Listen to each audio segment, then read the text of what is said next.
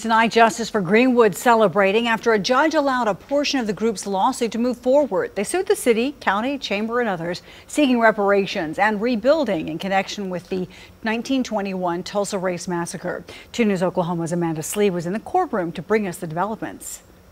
After over 3 hours in court, Judge Caroline Wall ruled she will allow part of the lawsuit to move forward, but dismissed another part, saying she will explain the details in a brief to be sent out later. The courtroom, full of Justice for Greenwood supporters, erupted into cheers and chants once the court was dismissed.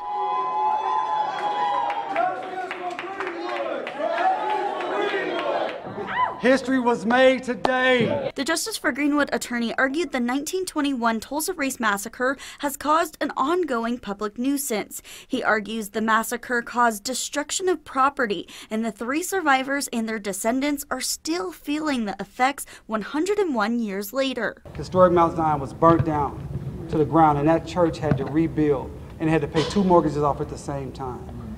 And that is what this case is about. That is the harm. You just don't understand what we had to do to thread the needle on this public nuisance case, but we did it. But the defense, represented by an attorney for the Tulsa Regional Chamber, argued the acts occurred too long ago and declaring it a public nuisance doesn't provide remedy. The defense attorneys left immediately after the hearing without comment. A descendant of one of the 3 survivors says reparations are long overdue. There's been other nationalities that has been, reparated.